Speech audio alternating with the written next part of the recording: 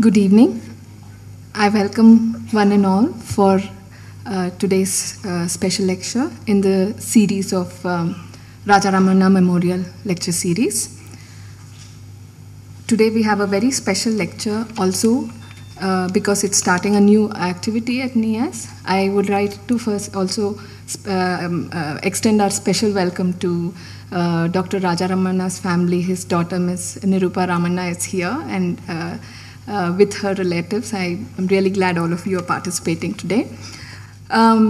We are very happy and excited to announce a new initiative in NIAS, Mathematics Heritage, which is coordinated at NIAS by Dr. Nitin Nagaraj and Dr. Shailaja Sharma, which begins to take shape today with this inaugural lecture by Professor Roddam Narasimha. NIAS has a long history of engagement with history and philosophy of mathematics, and stalwarts like Professor Ramanna and Professor Narasimha and others have lit way by pointing not only to the great breakthroughs achieved in India during the approximately 2.5 millennia right up to 19th century, but also highlighting the relevance of its philosophical underpinnings to contemporary directions in science. It is as a mark of respect towards the body of contemporary work in unearthing and studying the Indian mathematical heritage that the present initiative towards studying, preserving, and enabling this heritage has been taken up. We are particularly indebted to Professor Narasimha for his illuminating contributions and direction setting in this regard, which will help us shape this initiative. The present lecture is the first in a series of scholarly talk on the Indian mathematical heritage, which will be held at NIAS, both to promote discussions of this area, to attract the attention of scholarly community and the general public. The Math Heritage Initiative is envisaged to take up systematic and serious work in the area of studying the history, philosophy, and contributions of the Indic mathematic tradition, as well as its dissemination to different audiences in line with academic mandate and overall vision of NIAS.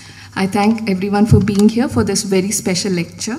I request Professor V.S. Ramamurthy to please take over, chair the session, and introduce the series and the speaker. Thank you. Good evening to all of you.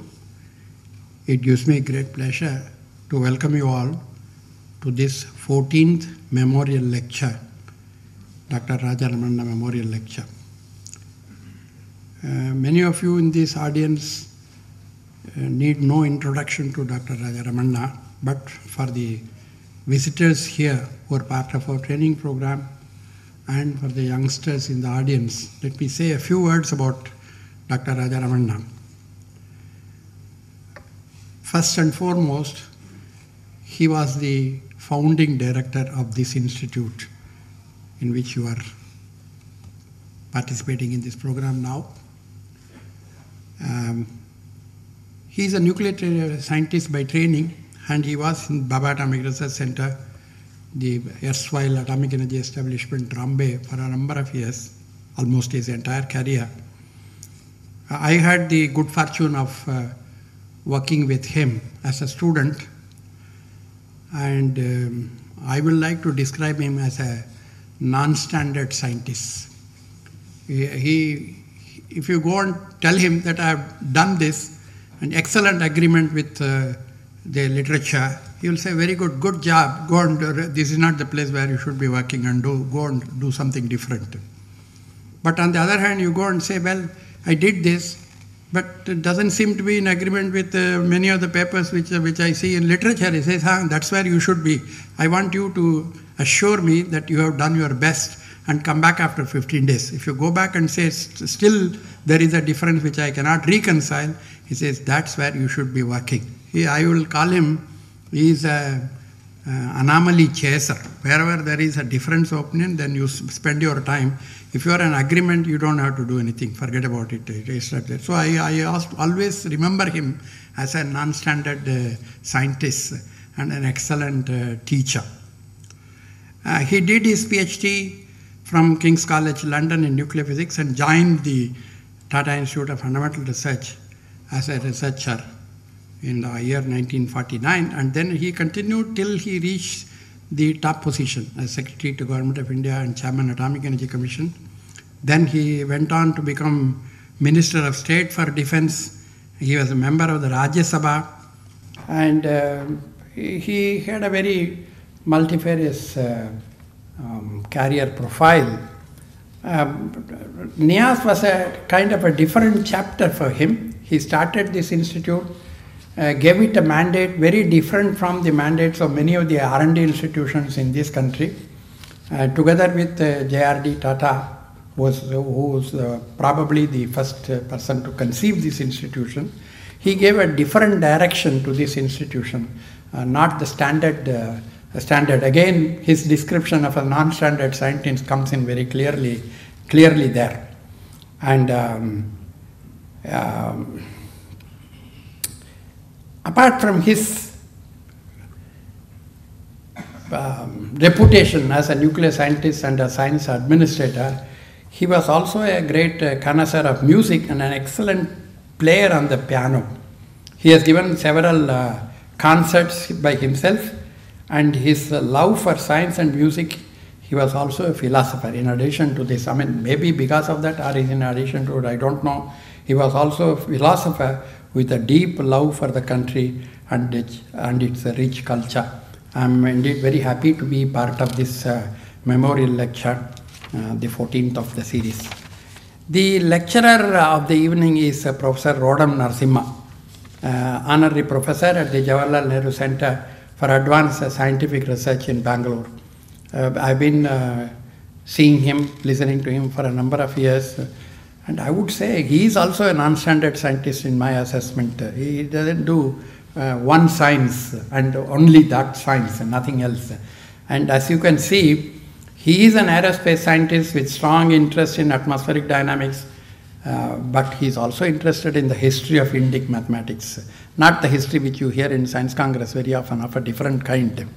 And he has authored books on this in this particular area.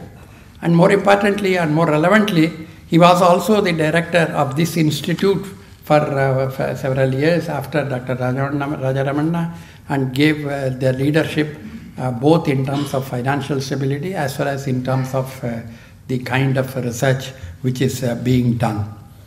He is the co-editor of an encyclopedia of classical Indian science and also nature and culture. Both do not belong to his standard science. It is part of his non-standard science. He is one of the few fellows of the Royal Society of London, foreign associate of both the US National Academy of Engineering and the US National Academy of Sciences. He won the AIAA Fluid Dynamics Award in 2000 and Trieste Prize for Science Prize for Engineering Sciences in 2008. He is also an Bhatnagar Prize awardee and several other awards to his credit. I'm very happy that he will be delivering this lecture in honor of Dr. Ramanna. Dr. Professor Narasimha, may I request you to give the talk? Thank you very much, Dr. Ramurthy, for those kind words you've said.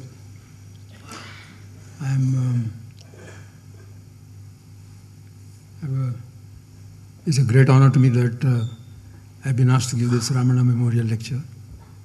And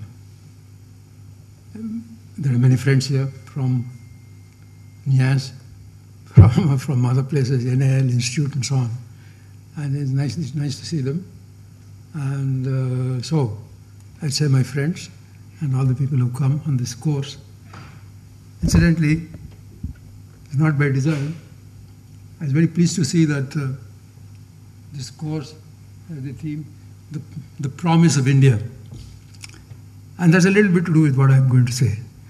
And that's why I put in more algorithms and axioms here.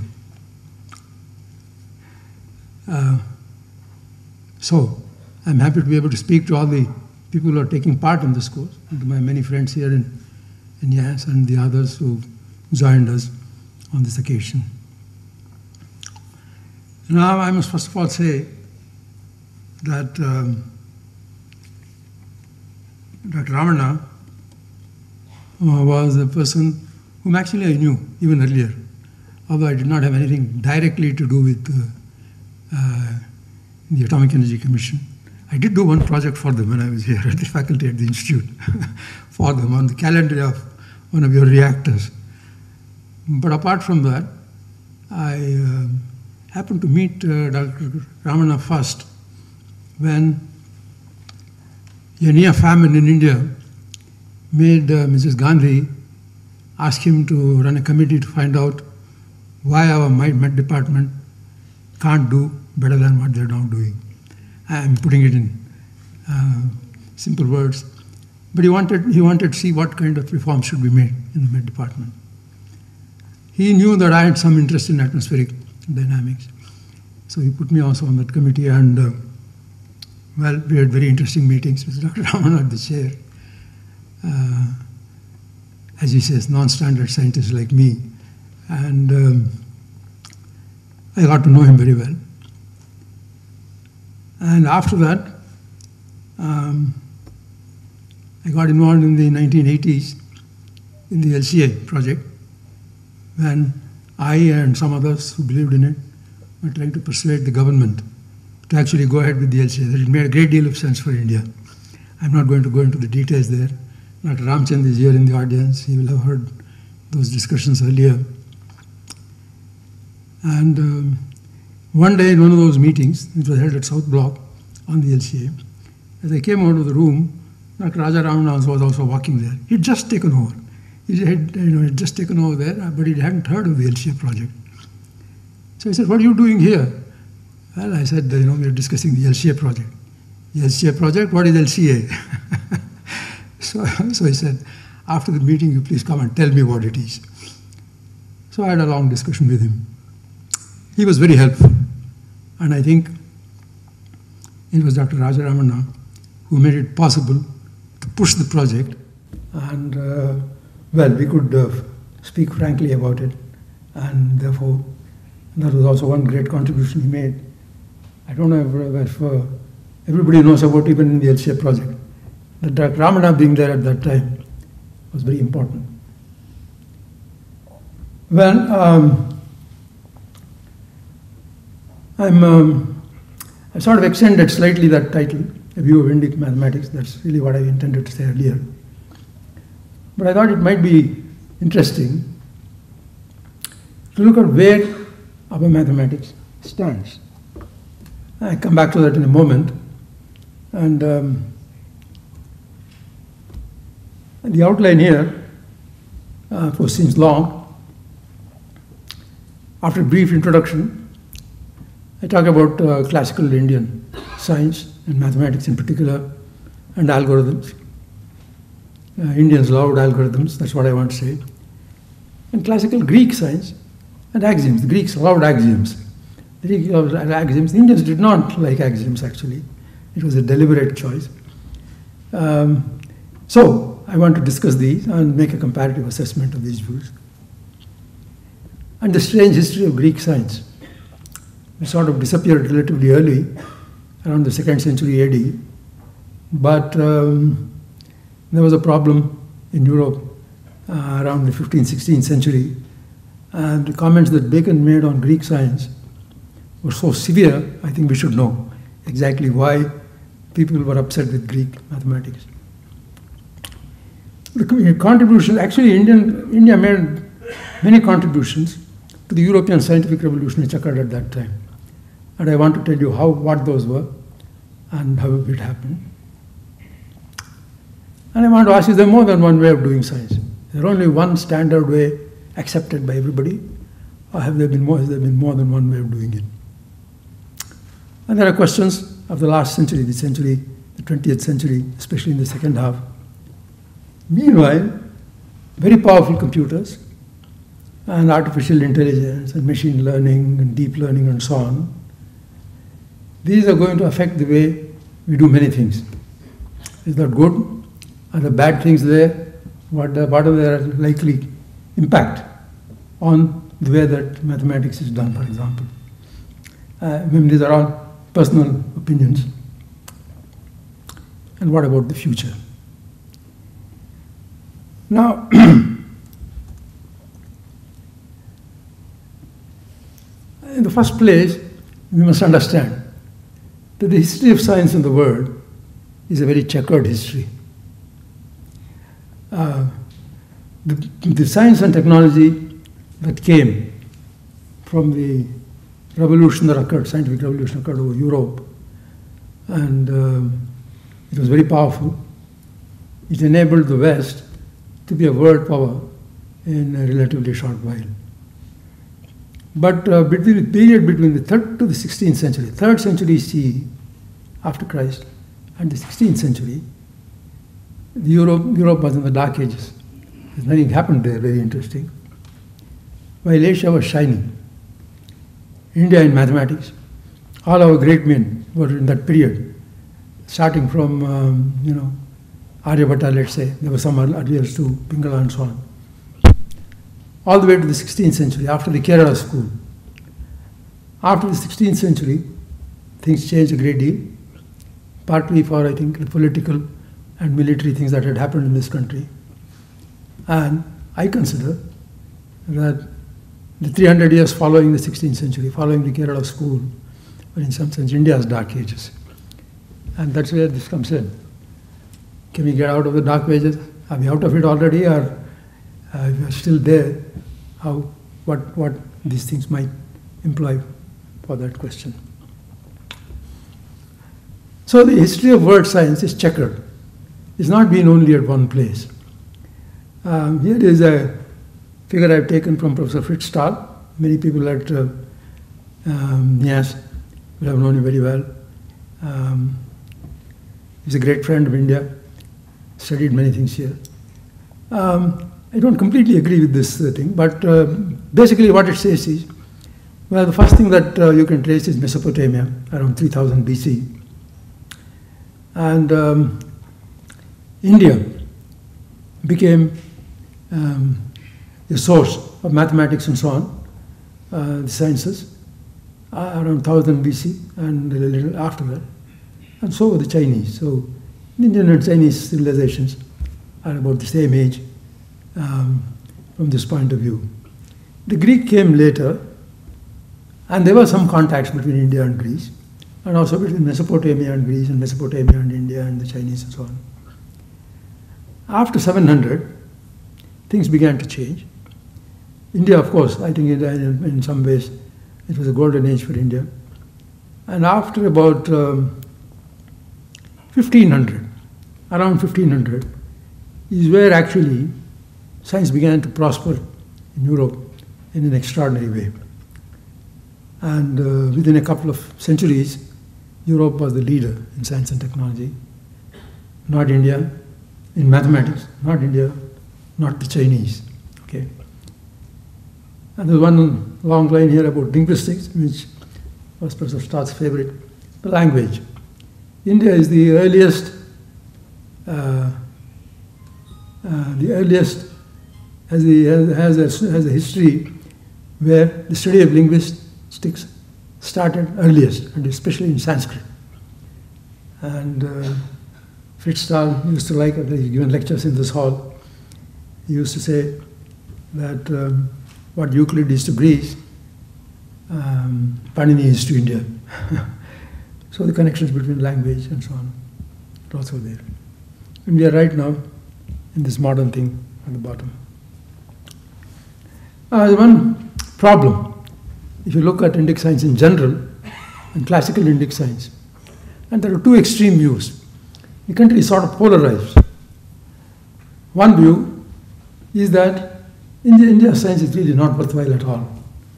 And I've heard a very distinguished Indian scientist, I don't want to tell you who he is, who in a meeting when I was there said India is not a scientific civilization. And he said there's no scientific knowledge here at all. Well, that surprised me.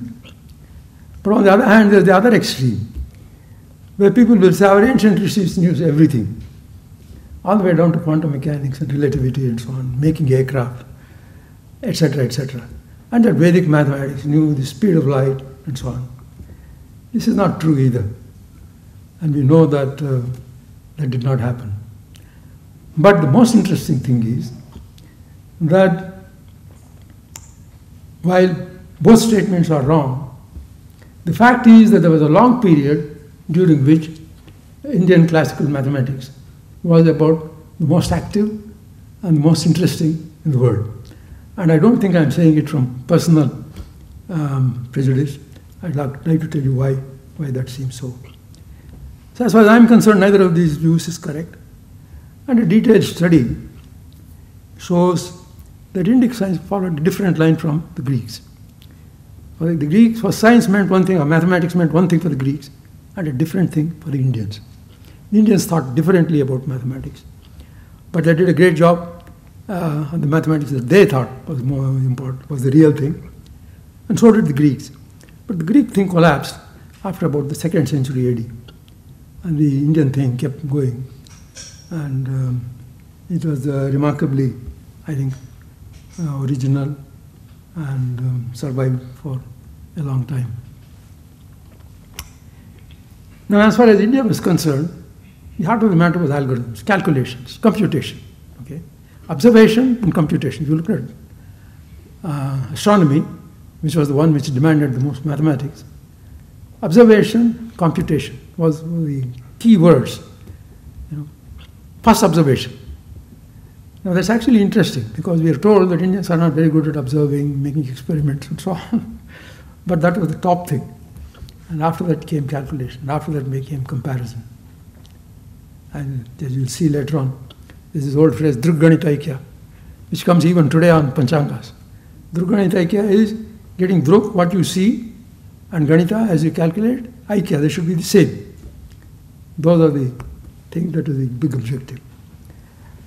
Now, as Greece said, I told you that there are dark ages.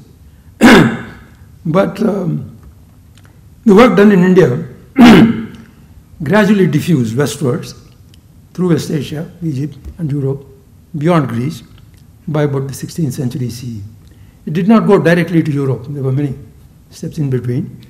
And it led to a new epistemology in Europe, followed by a scientific revolution that's affected the whole world during the last 4 or 5 centuries. Together with the Industrial Revolution of the 17th and 18th century, it created a new Europe, which had become very powerful. They made very good use of the science and technology for a variety of purposes. It was responsible for their prosperity. It was also responsible for the military and political power almost across a very large part of the world. And partly because of this and other reasons, Indic science virtually collapsed about 4 or 5 centuries ago. And it's very hard to see many contributions from India there. Now, I can go about these things in great detail, but I don't think we will have time to do it. So I'll sort of skip it. Well, if you take the fundamental text on astronomy in India, it goes back to Aryabhatta, 499 CE. One of those few cases where the date is known very precisely, and this was done. And he wrote this book called the Aryabhatiya. 121 slokas is all what it is, but it's had a profound effect on astronomy in India for more than 1,000 years. But even today, the Panchangas will say Aryabhatiya. Now, it starts, it's very practical. It starts with, directly gets into the business. In the chapter 1 itself, it makes its own method of writing numbers, how initial conditions have to be given to predict where the planets are going to be, what are the planetary orbits, the Earth's rotation. And just to give you an example, also a table of signs, which is this very funny pronunciation, Maki, Baki, Paki, and so on. And you don't know what that is, but it's actually a notation for numbers. I won't tell you in detail what those things are. It is there in an article. It's well known. But these are all the differences in the sense. The first difference between successive signs in the first quadrant, 24 angles in that quadrant. It's correct to 4 decimal places. Okay, it's a remarkable thing, but the writing of it is as clever as the work. Ingenious system. And if you read it, the thing which struck me, it's clever, it's playful, terse, not one wasted word or sound, deep, unfussy, and very businesslike. Most of the book is that way. Well, here are all the things that Aryabhatiya talks about in the next chapter on just Ganita. The notation, it makes a special notational place for numbers. Square roots, cube roots, how do you find the volume of pyramids, how do you find pi, volume of the sphere, and so on. But no models of the kind that we are used to from Greece, or even from the kind that we are used to. Hello, Dr. Saraj Naik. I'm sorry I've not seen you. Thank you very much for inviting me. But no models of the kind that the Greeks loved. But the Indians did not like it, and there were good reasons why the Greeks loved it, as far as the Greeks were concerned. Good reasons why Indians did not like it, for their own reasons. And, well, there are all these other things. I won't go into those detail. How to sum a series which is an arithmetical progression. What is the sum of the series, sigma n squared n cubed, rule of 3, which we all learned in our high school. And how do you solve linear indeterminate equations? It had the concept of the Earth's gravity, but it did not have the gravitational law, the law of gravitational forces. Why Earth's gravity? Because the first thing people ask about the orbits is, if you say the Earth is round, because incidentally, Aryabhata made it clear that the Earth is round. Why? Because that's the shadow on the eclipse. It's clear that it was a shadow, not all these stories that we hear on eclipse day. And then you say, if it's spherical, why are people not falling off? Well, that's because the Earth pulls us and holds it there. But these are made as statements on the side. They're not saying it's a great discovery that there is a gravity or any such thing. Similarly, relativity. I mean, the principle of relative velocity. Not the Einstein type, but just the usual dynamics. And so on. It goes on like that. Earth is round from the solar eclipse and so on. We also often think that there's a lot of feeling in India for divine things which they appeal to when they do all of this. I found that it's not true. The astronomers, in particular, were very clear. They wanted to make sure that there was no God in the whole picture, and we are doing this from observation. So, at the end, there's a little verse once again, saying basically, well, I'll have a better translation of this later on. All these gems I have dredged from the ocean of knowledge, both true and false, with my own brain. Okay, wants to make sure. However, that brain, however, is the gift of Brahma to him. And that attitude was actually very common among these people, among more than 50 to 60 algorithms. What is it? It's a book of 50 or 60 algorithms. And as I said, yeah, here is another person who also doesn't want to attribute anything to scripture, God, or anything. He's almost at the other end of those 14th centuries that India, where India was a leader. Well, here's the theorem of the diagonal, that's what I call, the one usually called Pythagoras theorem. It's not Pythagoras theorem. If you say it's not Pythagoras theorem, everybody will make headlines. They made it when I said it in the newspapers, but you can take it from me. This is the opinion of Western scholars themselves. There was a German scholar who looked at all of it in great detail. He came to the conclusion that Pythagoras had nothing to do with it. It was actually an announcement made by a politician, a Roman politician, so that he would give more credit to, to Greece, for example, or Rome, and so he wanted to attribute it to Pythagoras. Anyway, what Nilakanta says is, all this is rooted, what I've done, what he has done, is rooted in Yukti and not in Agama. It's human intelligence. It's not scriptures, it's not revelation, it's not authority. They make it very clear. And so people who sometimes think that Indian thinking is irrational are completely wrong. There are, of course, people thinking in many different ways in India. And I think the Indian culture, Indian custom is that you have your views strongly, but you don't prevent other people from holding their own views. See, that's why we have thousands of gods and festivals and so on. Well, everybody can do what he likes. We may not like it, but we do it our way. That's okay. But he wants to say that this is not nothing from the scriptures. Well, I'll pick out some of those knowledge. How do you get this knowledge? Well, once again, the Indian view is this. I take this from Nilakanta. You see, the other end of that long period. About all that is unknown, only pariksha, the observation. Pariksha we know, examination, observation, can yield knowledge. Number one is observation. First thing that the students had to learn to do was observation. And then, grahagati jnanam anumanena. Anumana is inference. Knowledge of planetary motions has then to be obtained, predicted by inference. And they attributed to, Nilakanta attributed to Aryabhatta and Bhaskara and so on. But the point is, the truth is in the algorithms, which make those computations, because they then agree with your observation. You can say that that's why I put it there. Well, Indian attitudes, I think I probably should not go through it in great detail. You see, it's tolerant rather than doctrinary rationalism. All happiness is rooted in good science, that's what Charka said. So, they were very, very aware of the value of science, mathematics and so on.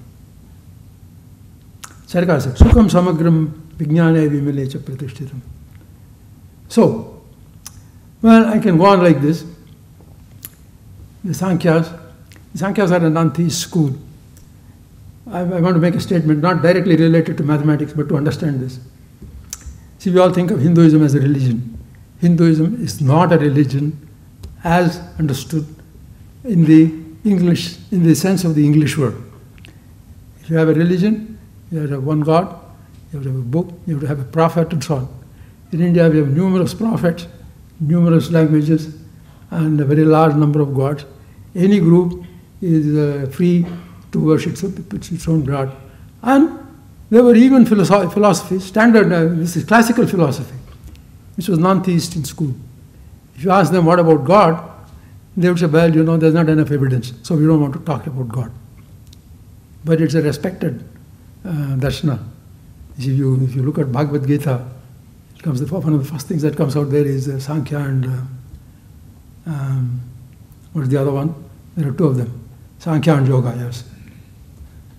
So, no unnecessary hypothesis, no matter of nothing. Yeah. The Vedas are human, therefore they are not necessarily flawless. Nature is unintentionally helpful, and so on. Although Shankara was a critic. Here once again I am just including it. This is the verse that I mentioned earlier, Aryabhatiya. From the ocean of the real and the unreal, I have dredged these gems of knowledge, sailing the boat of my own mind, which has been the gift of Brahma.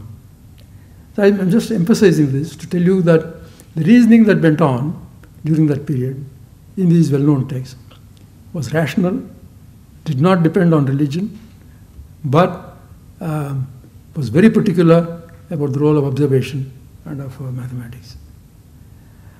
Okay, I don't want to go through this in detail. Now let's see what it was like in Greek. Well, all of us know about Euclid. I don't know whether they still teach geometry in schools today. Some young people here can tell me whether they still do it exactly according to Euclid or whether they do anything else. But when I went to school, it was all Euclid. And the book starts with 5 axioms, we know it. And then there are those theorems, proofs, so on, derived entirely by logic, based only on those 5 axioms.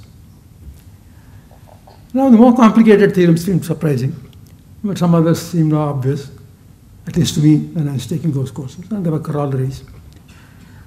And among the theorems was the famous one attributed to Pythagoras, but it was not called after him in Euclid's book.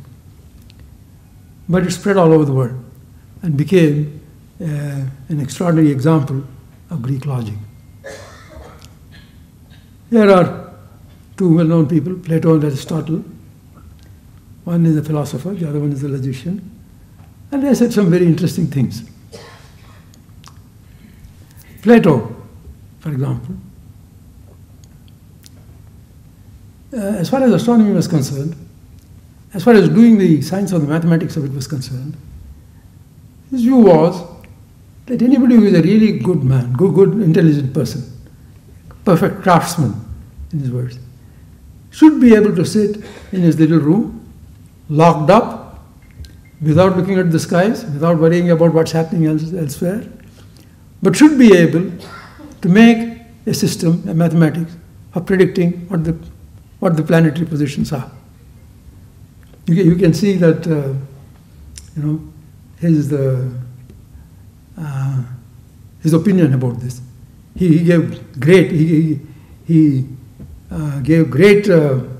saw great possibilities in the human brain, so that even if it did not observe it, it could actually do it. Now, the Indians would never have accepted it, but the Greeks said, well, that's the limit of human intelligence. Aristotle had two-valued logic. It's either yes or no on everything, but in Indian logic it was not necessarily two-valued. Quite often, I'll come to that later on. But the Greeks loved beauty, symmetry, form, and so on, at the expense of facts. And I'll give you some examples. And observed reality, but based on the model of a homospheric universe. I tell you what a homospheric universe is. They thought the universe was a sphere. Why sphere? Because it's symmetric, it's beautiful, So their argument was not based on any observation in that sense.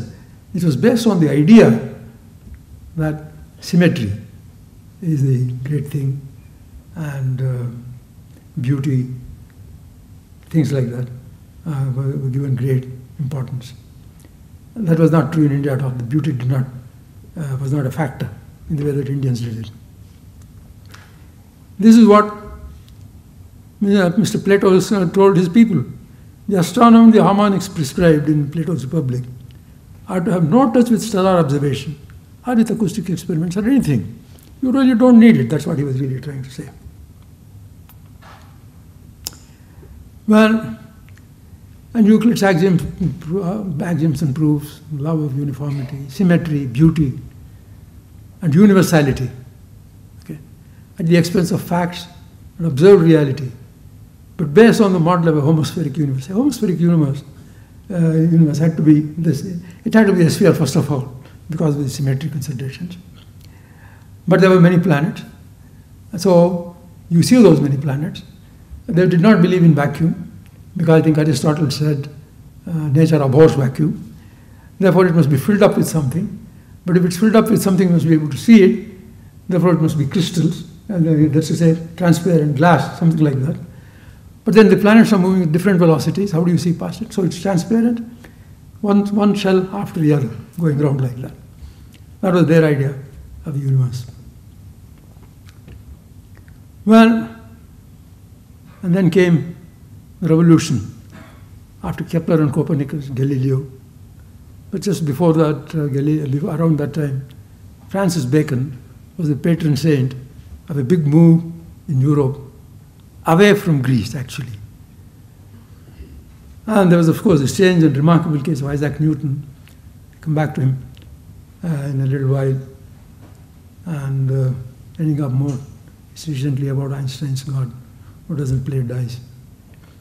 Well, Ptolemy was the man who wrote the authoritative book on astronomy in Greece. His book is fat. It's just the opposite of Aryabhata's book. Aryabhata's book is only that little thing. It actually is a booklet, really. In fact, I went to the University Museum at Mysore once, because I had seen in an American directory that there was a table of science from Aryabhata in Kannada. So I wanted to go get that Kannada thing. They didn't know where it was, but finally they found it. It was only 4 foolscap pages. I could put it in my pocket. That was Aryabhata. But this is now a large number of books. It's a book that thick. The first chapter is entirely on arguments, hypotheses, axioms, and so on. And geocentric and spherical cosmos, some trigonometry tables, and then it goes on with various other astronomical phenomena. Well, the first started with perfect circular orbits. Why? Symmetry, beauty, and so on. Then they were forced to do it, leading into epicycles. Asymmetry was introduced through a difference. That's to say, the center of the circle is not, you draw the circle, but the sun is not at the center of the circle, but a little away from it. Universe was a finite hemisphere, I already said that. Shells of transparent crystal. But the calculations are actually borrowed from the Babylonians, believe it or not. And really, they were influenced by it directly. Yeah. Bacon. This is taken from Bacon's book. Around that time, Europe was beginning to see that the East knew something that they did not know. Just as India felt in the 19th century that the West knew something that we did not know. This is the first man to realize that was Ramohan Rai. Bacon saw that because during the Crusades and their interactions with the Muslims,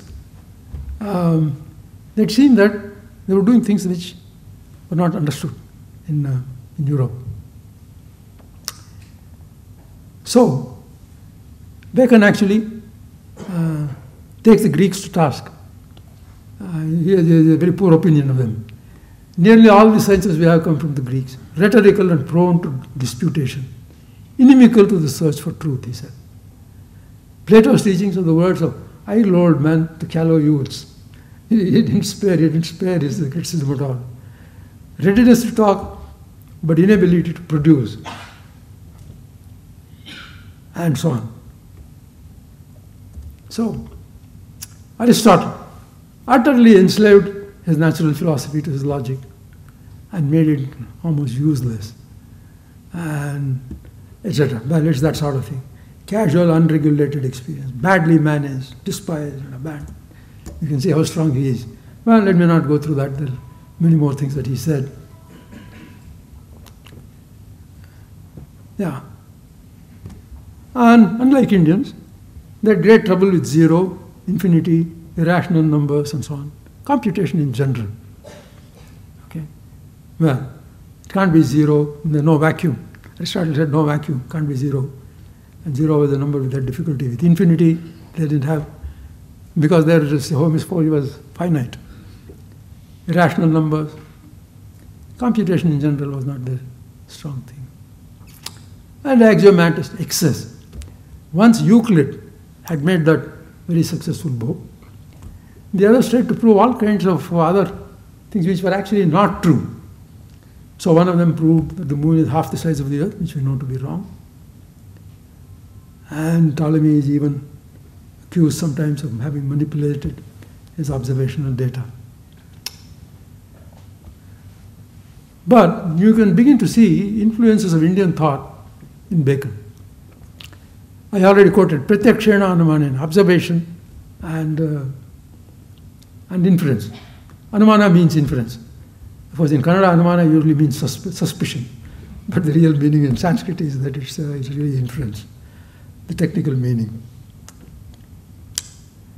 Bacon said, man understands only as much as he has observed of the order of nature. In fact, or by inference. You see, there are only two things there, fact or inference. That was exactly what was the heart of what the Indians had been saying when they did astronomy. These ideas had traveled to Britain, and Bacon had heard of that. Okay, let me quickly make a well, I don't think I should really go through this in great detail. I told you about Drigganitaikya. I told you about Plato, about the astronomer sitting alone in his home. And Greek logic was two-valued. Indian logic was not necessarily two-valued. Four possibilities were always allowed. If you have two options, A and B, there are four options. A can be true, B can be false. A can be false, B can be true. Both A and B can be true, both A and B can be false. Now at first we say, well, that's funny. But you try, this is what we used to ask everybody. The glass half full of water is half full or half empty? The question. Well, Indian logic would have no problem with it. but Aristotle would have a problem with it. But Indian philosophy doesn't have any problems with it either. The Indians saw that language has its limitations, and it depends on what the words mean. It's possible that both of them can occur there and so on. So the logic was different. Well, there are these buzzwords: law, theorem, nature, perfection, beauty, universalism, as far as they were concerned, Greeks. And the Indians were prayojana, upaya, anumana, ganita, and so on. Drug ganita, I mentioned that. But what was the contribution, if there was any, to the European scientific revolution? Now, in 1577, there was that famous comet that Tycho Brahe observed in Europe, and it had an orbit cutting across the nested spheres of the Greeks. Okay? Now, because they had nested spheres, and they were made of a kind of glass, and if the comet went through it, well, then what happened? What happened to their model? What's happening to those planets and so on? There's a big question. And with the heliocentric model of Copernicus, well, the sun was at the center. Ptolemy's model was abandoned. You see, it disappeared at the time when these events occurred, because there was no truth in the Greek theory. If you want to make a large conclusion from it, there is no truth. Now, what about India? Well, India's truth lay with algorithms, and not with exactly what they said. But as late as 1790, Indian astronomical predictions were actually surprisingly good. Ptolemy's had already been abandoned a few centuries earlier.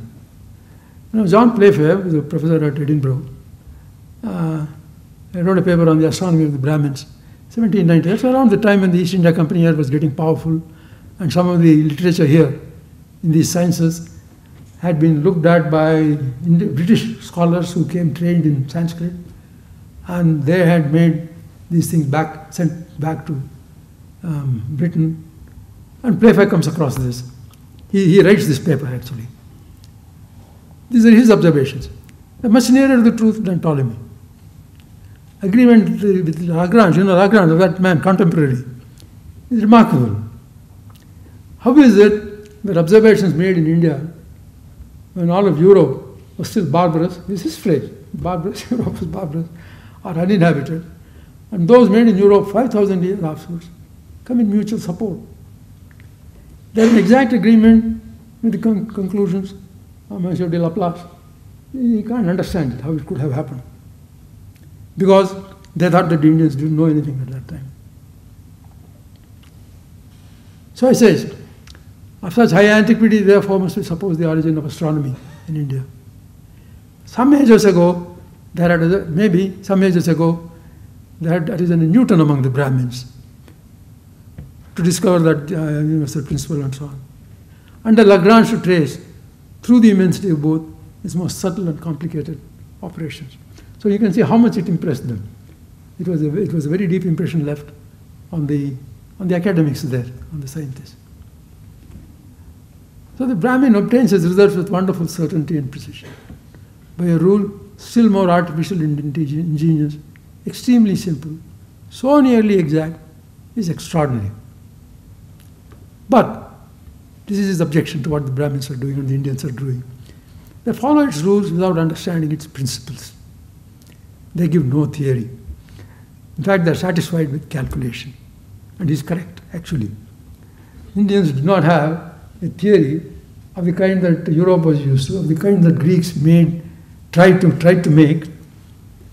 But by then, Europe was already getting pretty powerful by 1800. But that was more than 100 years after Newton, 1800. So they didn't see what were the rules which inspired, what were the phenomena that made them use this. Well, Einstein on Euclid, he first starts out saying how he was actually very impressed by Euclid's geometry. The axiom had to be accepted unproved. That did not disturb me, so he says. But then he also says, after at the age of 12 to 16, a few years later, I had the good fortune of hitting upon books which were not too particular about their logical rigor, but main thoughts stood out clearly. Truly fascinating. Climaxes were reached, easily competing with Euclid's geometry. And what were those? Analytical geometry, infinite series, differential and integral. These were all known in India by that time. Infinite series were known. Well, by the time of the Kerala developments, these were all known. Not necessarily in the way that we were taught here in this century, but there were elements of all of this. Infinite series were given. There was summed, and Madhava found by summing a series up to a certain number of terms, he predicted or he calculated pi to 13 or 14 decimal places. So, and then there was this barbarous algebra. It's called barbarous because they didn't know anything about algebra at all in Europe. So this actually came to them basically from the Arabs. And that's why the word algebra is used. It is called Bijaganita in India. Bhaskara's Bijaganita is well known. And the Arabs actually took it from India. And how do you know that? The Arabs themselves say so. In fact, I must say that the Arabs of that period, of those few centuries, are really generous to India. They did not say, we did it, and so on, and try to avoid it at all. In fact, one of them went so far as to say, what great qualities that these people have, that God has showered on them, these extraordinary gifts, our numbers and our method of doing mathematics and so on. So when it went to Europe, it was barbarous. It came from these barbarians across on the other side. Well, first of all, he said the Greeks knew it, but they cheated. They didn't give it to us openly. And he never admitted it that came from the East. Although, by using the adjective barbarous, he was implying it. And eventually he claimed, I invented it. Of course, nobody takes that he claims seriously at all. But I just have to tell you how these things have about changed. In India, equations could be written in Indian algebra. And here is the notation. Well, I won't go through it to you in any detail. A plus B is the notation which you normally use. And here, in India, the notation was, you said A, B, U. You wrote U, that was a letter. And U stands for Yutam, is an abbreviation, added. And then, for subtraction, this is funny. For subtraction, the Indians use the word plus here. Less by, that letter, and so on. You can see integers, fractions, ax squared, y would be the squared thing, and so on. So the notations for all of these. Here is how you would write the square root of x plus y. X plus 5 is y. This is an unknown x. 5 is what you multiply it with. It could be a fraction, therefore 5 divided by 1. U is added. Mu is the square root of all of this equals y. Okay, which is also denoted by the same symbol. So the use of the same symbol is a bit of a problem, although you warned that there are actually two different variables. And other equations like this. Well, I can go on. However, there was a kind of new Neo-Hellenism after Bacon, and in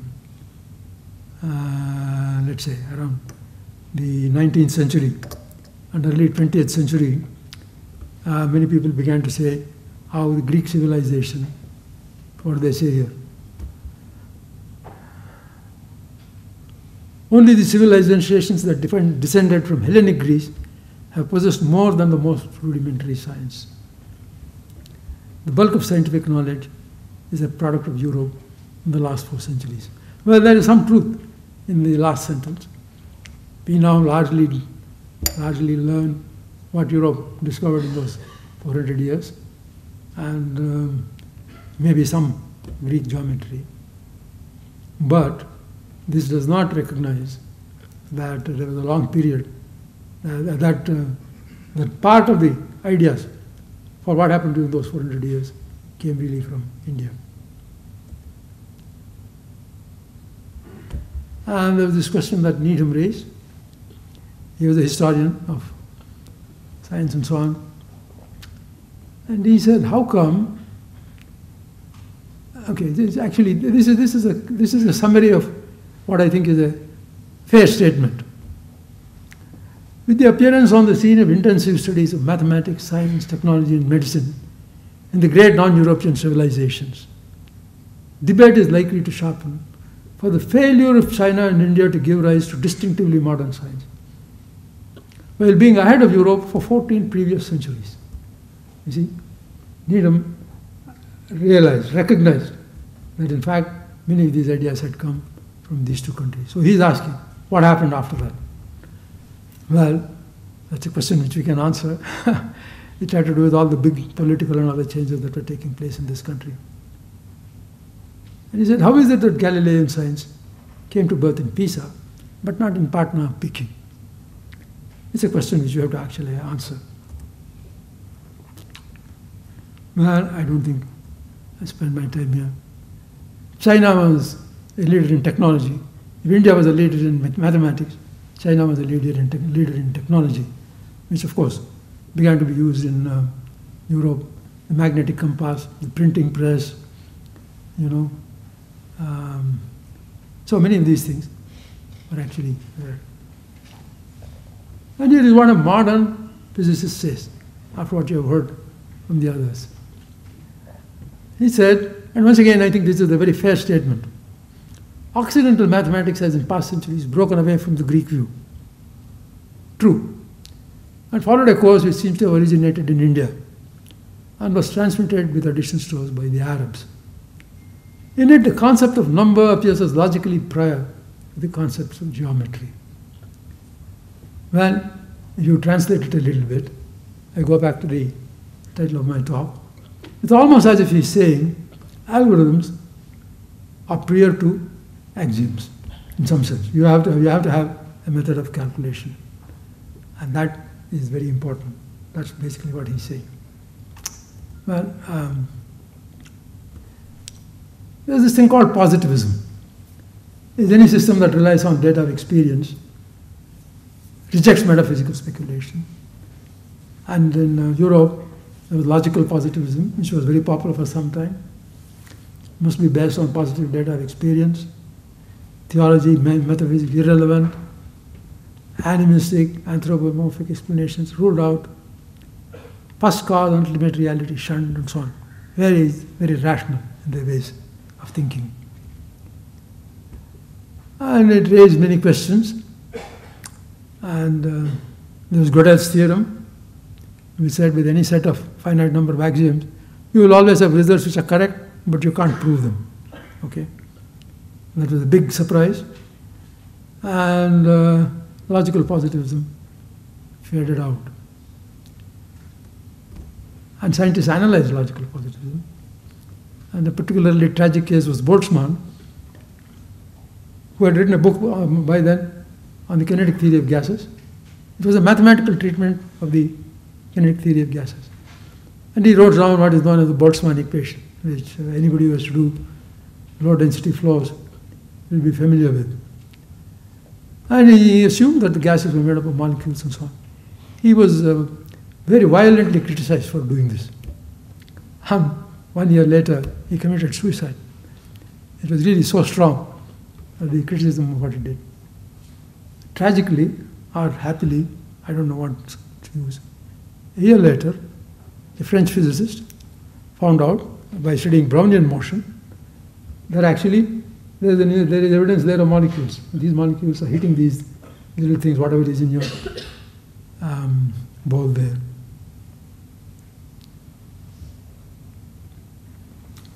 The Indian view, I think, can be legitimately called computational positivism.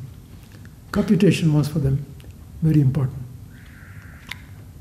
And, well, it tends to reject theories or models unless the observations agree with the calculations. That, of course, was its strength as far as mathematics of a certain kind was concerned, but I think it was also a weakness. We really did not make general physical models out of this. Yeah. Well, does it make sense? Well, the Greek axioms did not make sense. I've already told you that.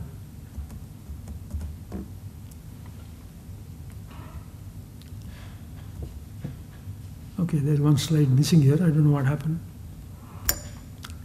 Is there more than one way of doing science? We can also ask that question. And Feynman was probably the most distinguished theoretical physicist in the second half of the 20th century. He said there are two ways of doing physics, the Greek and the Babylonian. Now, the Babylonian is actually somewhat closer to Indic, because they also made calculations. But of course, not anywhere near what India came to. He said, I am a Babylonian. I have no preconception about what nature is like or ought to be. Here they are chatting at Caltech. On our left is Dirac, and on the right is Feynman. They had a little quarrel earlier when Feynman made a result, and Dirac said, well, you know, there's no theory about it, and so on. It's as if Feynman had come from India in the 14th century. But they talked to each other, and finally part as friends. But this is what Dirac says. You see, 100% Greek. It's more important to have beauty in one's equations than to have them agree with experiment. Well, that would contradict what the Indians said. They're saying, if it does not agree with experiment, it's useless. But he's saying, as long as it's beautiful, it's okay. My equations, he says, are smarter than me. Feynman said, worship the phenomenon, not the explanation. I don't tell nature what to do. She tells me. See? So he didn't have preconceived notions about exactly what the theory should be. And he said, a very great deal more truth can become known than can be proven. So you can see that this has a Babylonian Indic tones about them, rather than about proofs and the thing that we mentioned here earlier. Yeah. Yeah. Well, he had a respect for calculation. I really don't want to go through that in general. But I wanted to look at the last sentence there. Logical stuff is a monster, he says. It gets involved. It gets involved in very complex arguments. I don't know where they're going.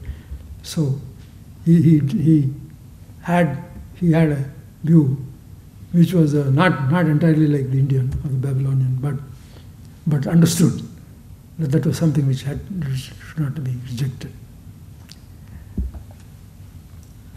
Now, what distinguishes science from other knowledge systems? People tell you about how theories are important and so on. They are important. A calculation is important, calculation is important. But really the irreducible core of science, in my view, is these principles. Its methods must be replicable. I mean, I can't just say I did it, but I won't tell you how I did it. Then it's not science. It must be such that anybody else who wants to do it can do it. It must be consensible and public. It must be widely known, and other people must have found that that is true. It must be effective in prediction, in comparison with experiment and observation. As long as this is done, it is always science. The others are different methods of doing science. So the answer to that question, I think, as Feynman said, it can be more than one. Well, okay, now I should, I think, be finishing fairly soon, Mr. Chairman. What's happening now? Things are changing very rapidly. The computer has changed the way that we do science. I remember when the computer came in the United States, I was a student there. I mean, I went there, Caltech had a small computer.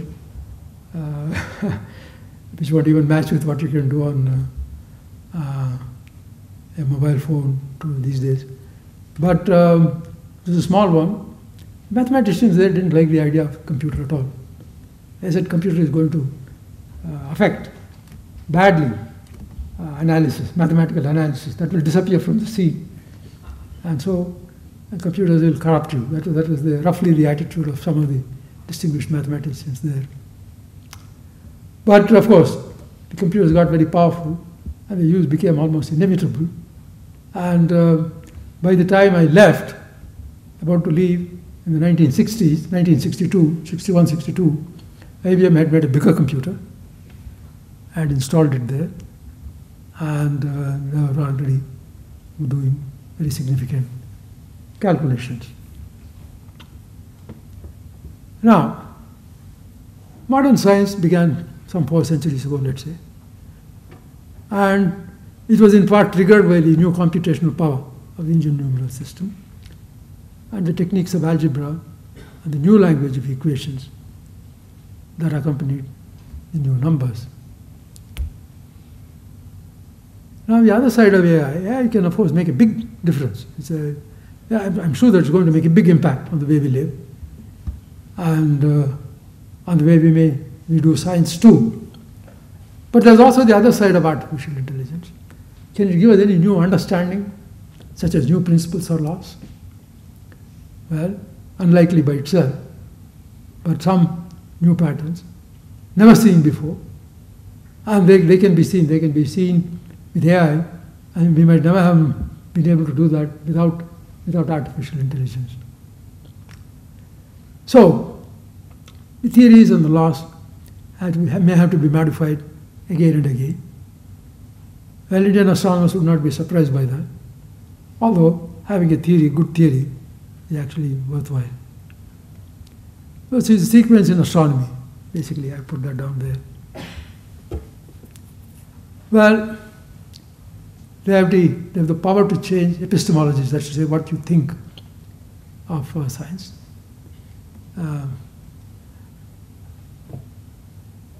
That's roughly what we did long ago. And they became powerful tools now, as high performance computing moves towards exascale, and they will reach it before long.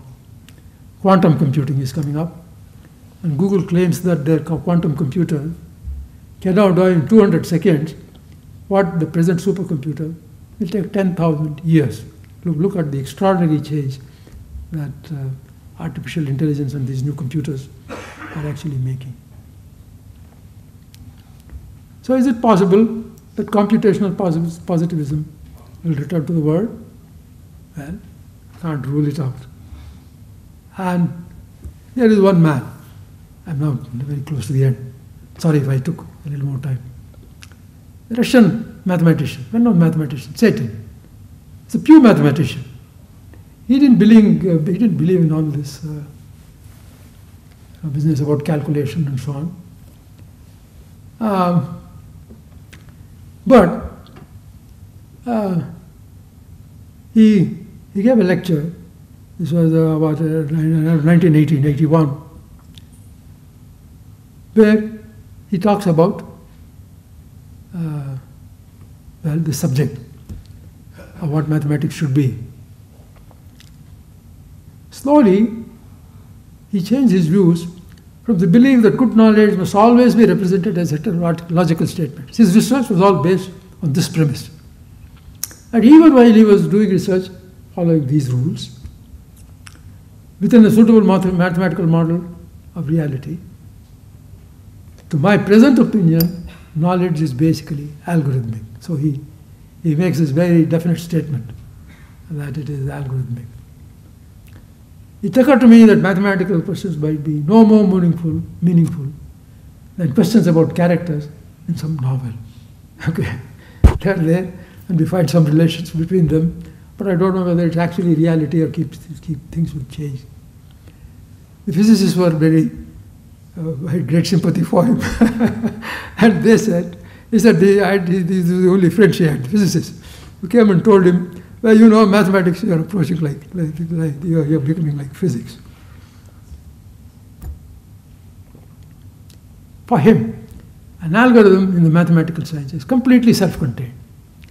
And as soon as the data have been specified, it needs no further information. He says it's more economical than all your axioms and theories and so on. And really, therefore, that's what he decided to pursue from then on. If this had been said a little more than 1,000 years ago, Indian mathematicians would have been very pleased to say that that's what they've been doing all along. So, well, I don't have time for this. So I conclude. Computational positivism is a philosophical system implicit in the classical Indic approach to astronomy, depended on computational procedures that yielded agreement with observation, rejected a priori models or theories. Metaphysics was ruled out. Okay, so in India, you see, in India also metaphysics was ruled out. What the Europeans said was positivism, logical positivism. In Indian mathematics, the well-known Indian mathematician did not appeal to metaphysics at all. Well, science is a parsimonious description of nature through algorithms. And without any commitment of use in the scriptures, or to anything like the Greek insistence on the notion of the perfect, beautiful, and so on. Does it make sense? Well, it worked well for 1,400 years and has begun to work again. We don't know whether it's going, where it's going. The Greeks had made these unjustified excesses, arbitrary axioms, gave you strange results. You normally don't find it in the books. You have to read some real history of Greek mathematics. Naigebau's book, for example, to find out that funny axioms were made and funny results were got. It triggered the European Revolution. Underestimated the potential power and universality of choosing model with algorithm. It may make a partial return.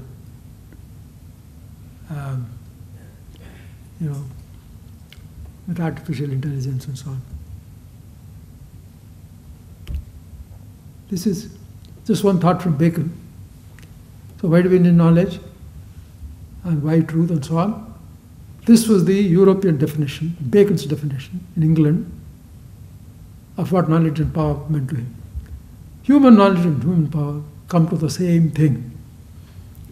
Truth and usefulness are the very same things. It is this identification of knowledge with power and truth with usefulness that I think led not only to the scientific revolution in Europe, but to the big political revolution that occurred over the world as Europe became the major power, virtually controlled the whole globe. Well, I think AI and quantum computing will certainly have a profound influence on the way we live. They may detect patterns that have never crossed the human mind. They will, in general, not be able to propose axioms or a useful theory, most probably. And as Gödel proved, no enumerable set of axioms can prove all the results in the domain covered by the axioms in any case. Well, what I feel is that science will probably continue to discover new results using whatever method, logic, axioms, algorithms, theories, is see most convenient for progress of knowledge. Maybe in some strange mix of Greek and Indic thinking and other ways of thinking that have come up in the rest of the world. But as Satan said, only algorithms will have truth.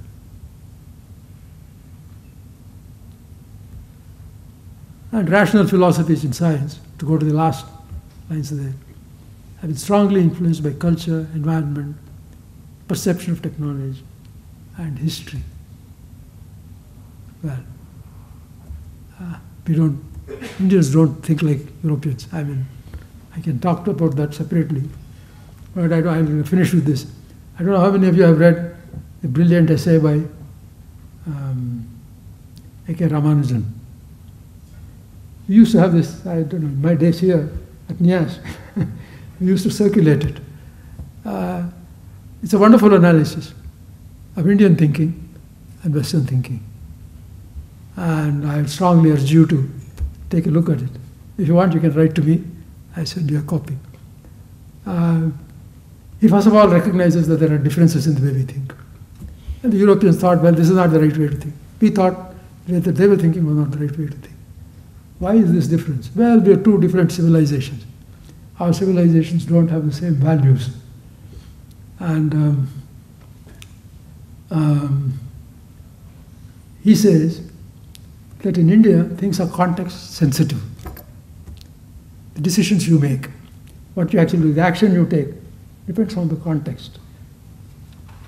Should you tell the truth? There is that whole thing in Manu. Satyam bruyat, priyam bruyat, na bruyat satyam apriyam. But that doesn't mean that you should never tell a lie. So, all these alternatives were there. And so, there's the things that Indians prefer, the way they do it, has been culturally, civilizationally different from what's been done in the West. And even if we follow their own textbooks and follow their own research, those attitudes will probably not immediately go away, and they have their value. Thank you very much.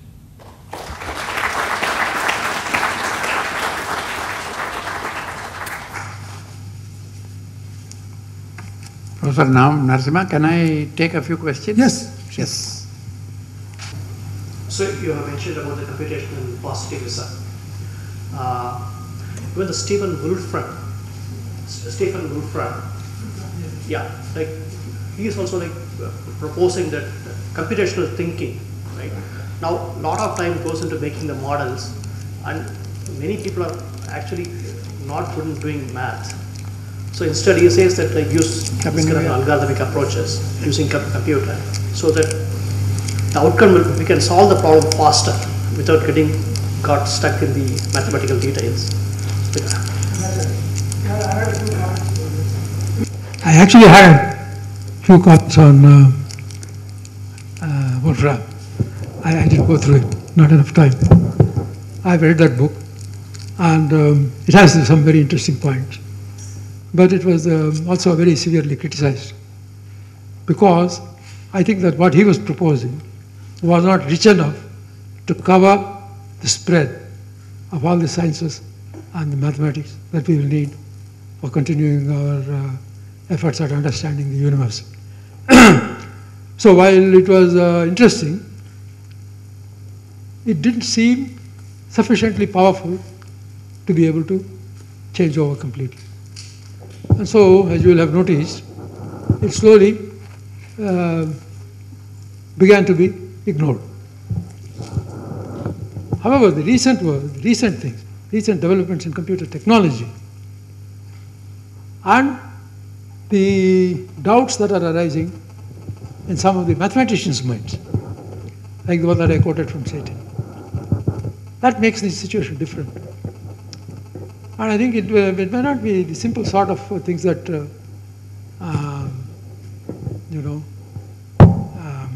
what's that name that you mentioned? That he used, where you made these entries, symbols, and so on. I don't know whether that's going to develop a great deal more. But I do think these other things will. Because the pure mathematicians are themselves beginning now to ask a question. That they're not going to abandon that other thing, computations and so on. So, I don't think it is so much what he said, but rather the other discussions that are now beginning to go on. Sir, you mentioned that there was some kind of a connect between the Indians and the Greeks at that time. Sorry? So I was interested to know if any of the Indian astronomers and mathematicians of that time, did they pass any comments on the Greek way of doing maths, or vice versa? Did any of the Greek mathematicians of that time, were they aware of the Indian work, and did they pass any comments on the Indian way of doing maths and astronomy? Yeah. Well, there were contacts, but the contacts were not strong. After all, Alexander came here, 3rd century BC. But when Alexander came, he had known that there is some kind of very valuable knowledge in India. He was Aristotle's student, and one of the things that his guru told him is, okay, there are some, suppose we hear that there are some very wise men in India.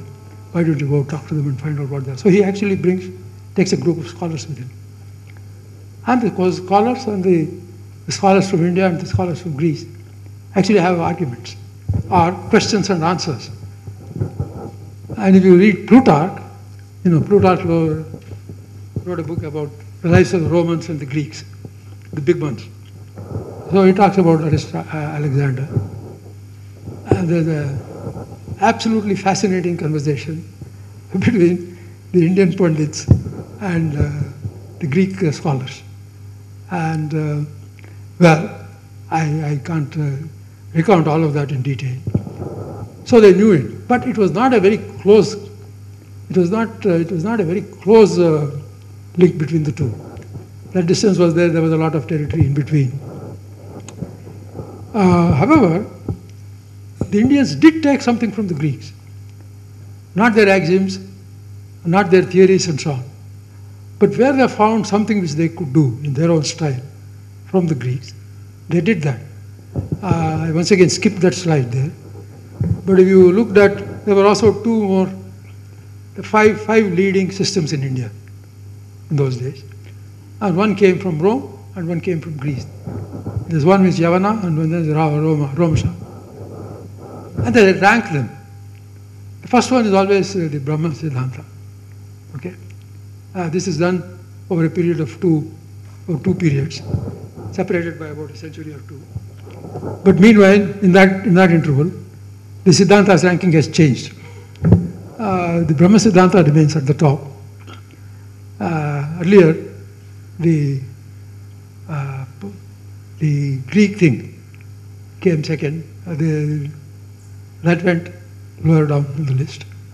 And some of the other Indian things came up. Romasha was in between. So they were ranked. So they knew something about it. But beyond that, I don't think their methods did not change, as far as I can see. Their methods did not change at all. I think they had considerable confidence in their methods and not in what the Greeks were doing.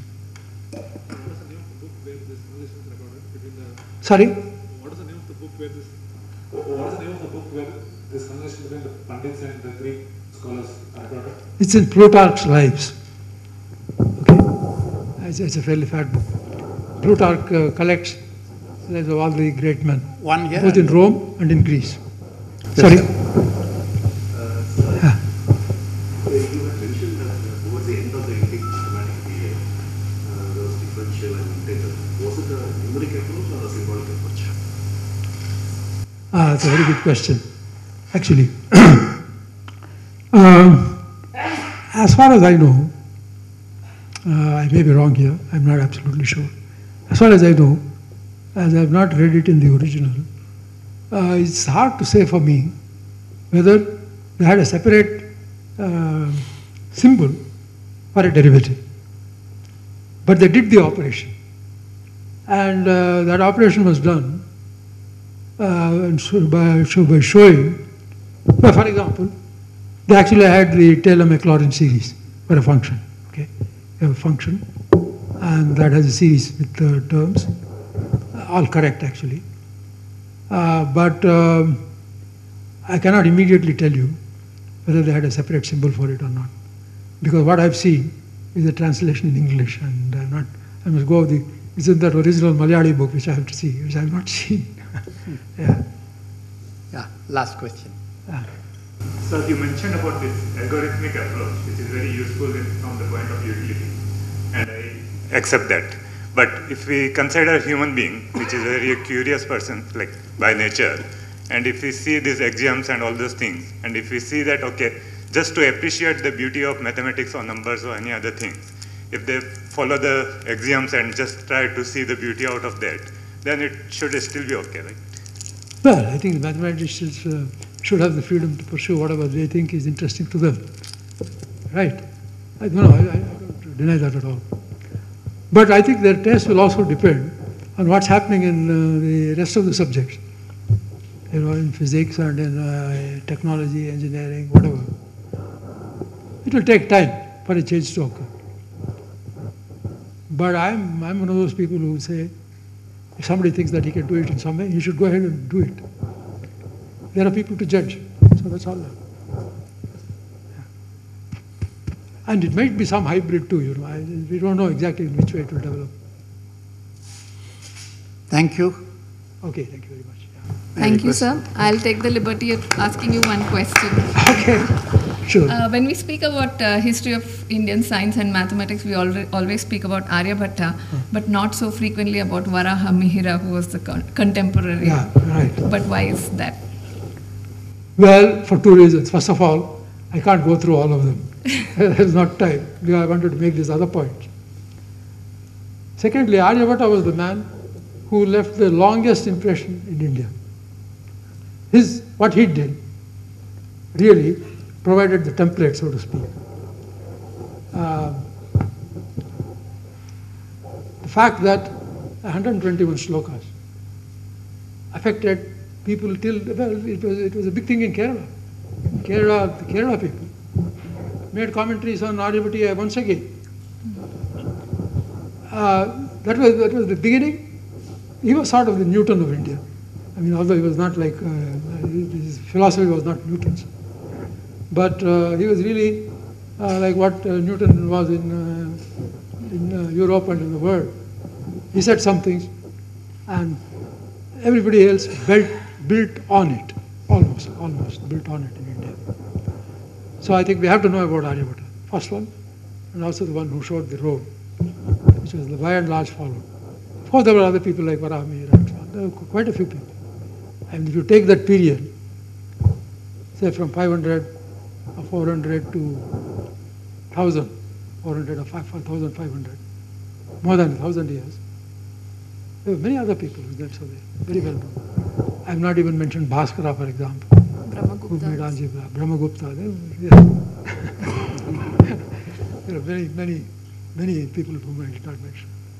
I wanted to argue the point rather than go through every one of them. That should be done too.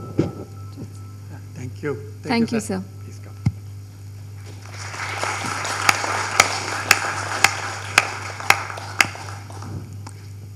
As a token of our appreciation and as a souvenir for the event, we have a small certificate that I will request Professor Ramamurthy to present to you.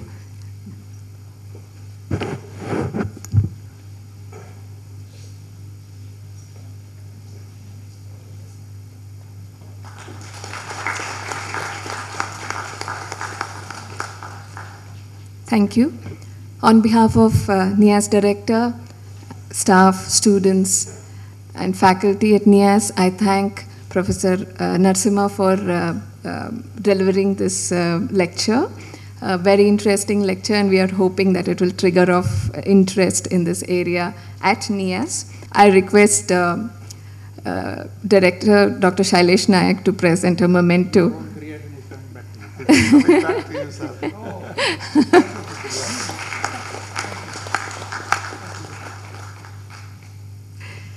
Thank you. I thank Professor Narasimha for delivering this wonderful lecture. I thank Professor Ramamurthy for chairing the session. I thank all of you for coming here and making this discussion very interesting. Thank you, one and all.